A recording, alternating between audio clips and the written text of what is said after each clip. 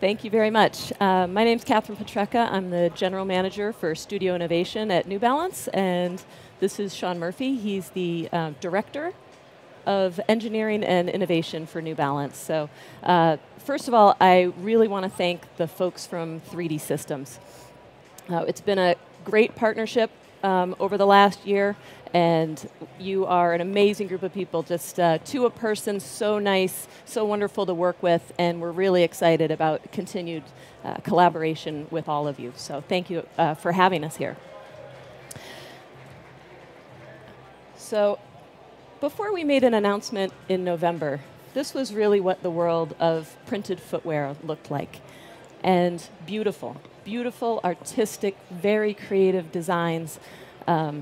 But from a performance perspective, other than the New Balance track spike there, not something that you would want to put on your feet and go for a run in. And not something that was very accessible for the average consumer, right? So even if you were into high fashion, you probably wouldn't be getting your hands on one of these. They're more suited for an exhibit, a museum, or a fashion show runway. So beautiful product, but not accessible. When we made our announcement in November that we had moved from making hard plastic parts with printing to soft, durable, cushioned, flexible parts with 3D Systems new material, that was a real breakthrough for us, and we got a tremendous amount of attention. And I think that attention really came from the media, from consumers, from retailers, because this was finally becoming very accessible to them. This is something that they would have the opportunity to touch and feel, something they'd be able to put on their feet and run in, and really begin to participate in this amazing technology. But unless you are very into shoemaking, as Sean and I are, you probably haven't thought a whole lot about what we demand from this little piece of equipment. There is a lot that we expect this to do. And if you think about its history, we have been making traditional foam EVA midsoles for decades. And our competitors, some of the biggest brand names in the world, have been making them as well. Hundreds of millions of pairs of running shoes have been made with traditional foam midsoles. They've been optimized over and over again for cost, for manufacturing efficiency, for performance, for aesthetics. So when you take on the challenge of replacing those parts with a new design path, sorry, I think maybe it's when Sean and I get too close together. When you take on replacing those with new materials, new design path, new fabrication tools, that is an amazing challenge, and one that we're very excited about, because the performance of the parts that we have already, just for work over the past few years, is exceptional. So I'm going to ask Sean to come up, and he's going to speak to you a little bit about midsoles and why it's such an exceptional opportunity for us with printing and the demands, the very unique demands that we put on these parts. Thanks, Catherine. Yeah, so I'm going to take you through some of the requirements of our shoes and why we selected the material that we did. You know, so before we even get a shoe on an athlete's foot, the first thing we have to do is make sure that it can go through our manufacturing process. And our manufacturing process is challenging. It hurts. The materials have to be chemically resistant. So we put primers and cements on every one of those shoes, and we need to make sure that the material is not going to dissolve or is going to break down based on that. We also put it through an oven process where we heat the material. It has to withstand 150 degrees Fahrenheit to ensure that it, once again, so that it doesn't start to melt or start to break down. The third thing it has to do is withstand very high pressure. When we go to press that shoe together, it has to withstand 75 pounds per square inch of force over 30 seconds, which is it's a lot of force. It's a lot of pressure that's being applied to it. And we want to make sure it doesn't come out like a pancake, that it recovers, that it has resiliency.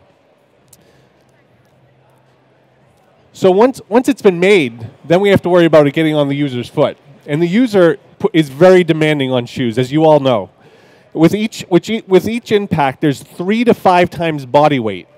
So for a 150-pound runner, that could be up to 450 pounds of force.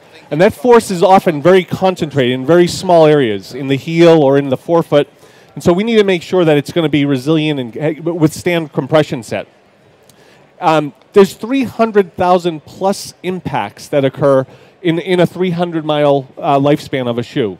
So this thing has to withstand that endurance and make sure that it's going to feel the same from cycle 1 to all the way to 300,000 plus.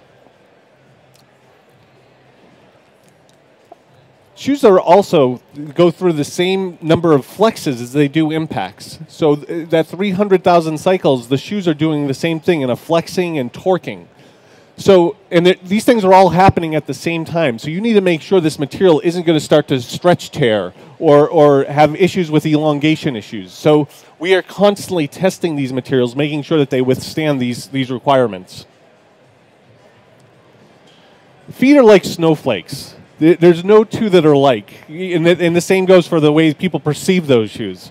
We need to make sure that the shoes can be designed so that the person who's a heel striker, who's over on the left, who has very high requirements in the heel, but not maybe so much in the forefoot, that it feels just as well to the person who's a midfoot striker or forefoot striker who has all their pressure in the forefoot.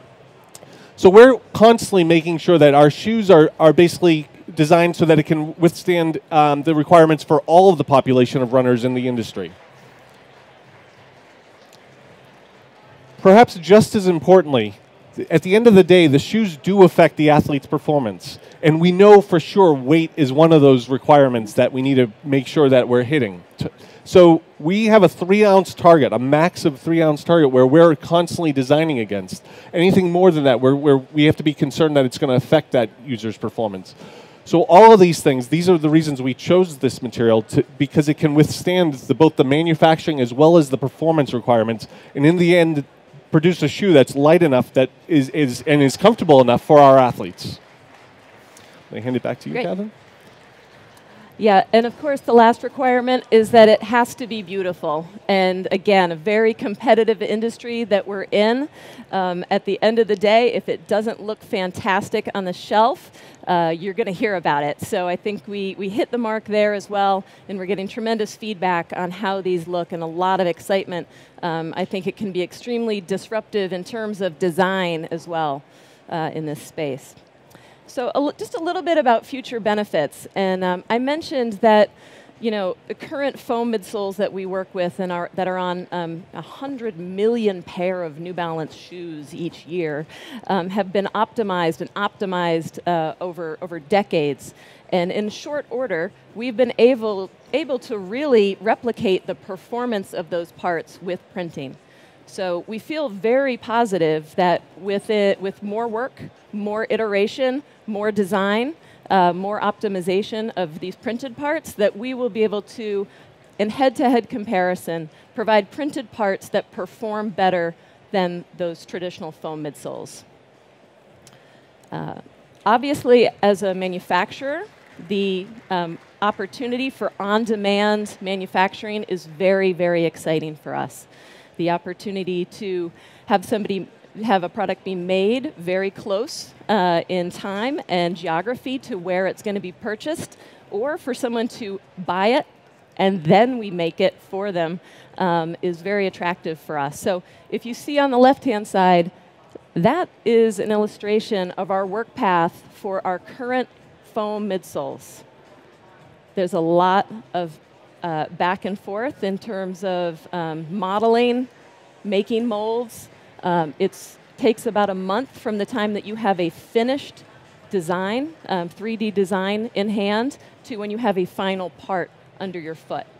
On the right-hand side is our process with printing. So, of course, there's really not a whole lot of point for us to design these in 2D at all. So we start in 3D with this process, and when we finish our 3D design, we can have that part in hand, underfoot, that very same day. So amazing efficiency and opportunity for us there in the future.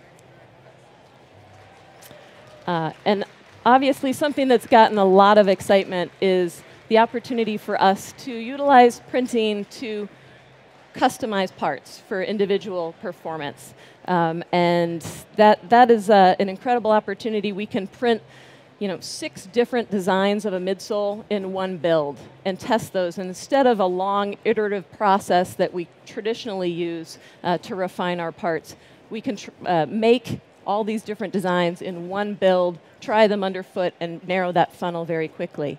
But New Balance has been very active in this space. We've done it with a few products over the years, and actually last night on the main stage for the keynote, the Intel CEO and our CEO were wearing these shoes with printed midsoles that had been customized based on their own biomechanical data. So we have the ability to do that, and we'll be working pretty aggressively in that space going forward. So consumers are very excited. So just like as if you're a tennis player and you have your racket strung exactly the way you like it, or you're a skier and you have your ski boots made, to fit your foot and your leg exactly. We are on the path for that same type of individual customized performance for footwear.